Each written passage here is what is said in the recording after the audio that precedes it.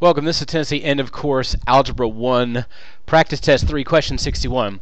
Question says, a researcher recorded data on the temperature change in degrees Fahrenheit of a cold liquid placed in a drinking glass.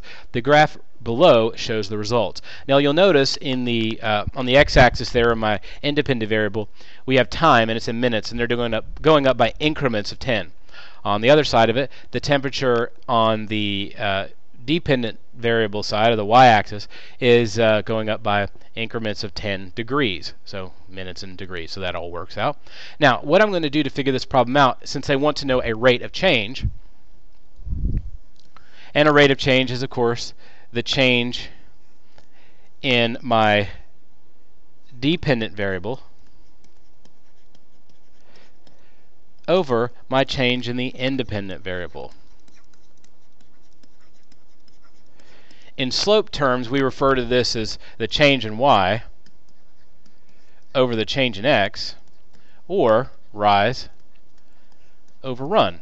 Now in this case, the dependent variable is the temperature, because without the time as a place to sort of lock in where I am right there, I have no idea what the relationship is. Like if I say, okay, it's 50 degrees right now, so what?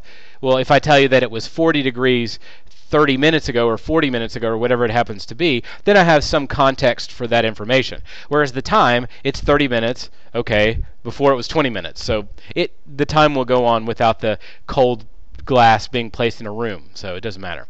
Anyway, my change, I'm going to try to find some points that are sort of clearly crossing one of the grid points, and then I'm just going to make some comparisons. So in this case, I'm going to choose this point right here because it's right on the line. Now I know this is between 20 and 30. Halfway between-ish.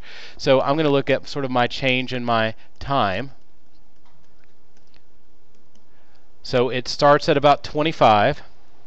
And because this is a line, the slope is constant, or the rate of change is constant. And over here, I've got a nice little cross point on the grid at around 70. So between my 2 points I've chosen, I've got a change of about 45 minutes. My change in temperature, it's supposed to be a symbol for change and not an A. My change in temperature in those same points would be 40 degrees, would be where I started, and then I got up to 50 degrees. So I'm looking at about a 10 degree Fahrenheit change. To find my rate of change, I said it would be dependent over independent, which in this case would be temperature over time. So you do 10 divided by 45, and you find out it's somewhere in the range of around 0.2 repeating degrees Fahrenheit per minute. So my answer would be A. Now, the other ones, some of them make sense and some of them don't. Like 2 degrees Fahrenheit per minute would mean that it would go up very steeply on this graph just based on the way that it's set up. It's easy to sort of fall for that trap if you don't pay attention to the scale. Like if I just look at that, if I would look at that as, you know, 4.5 minutes as opposed to 45 minutes, things start to change in my perspective on what the answer is supposed to be. So pay attention to the scale. It's an important issue here. That way you can get the correct answer on one that's really easy to score points on this test with. So that's it.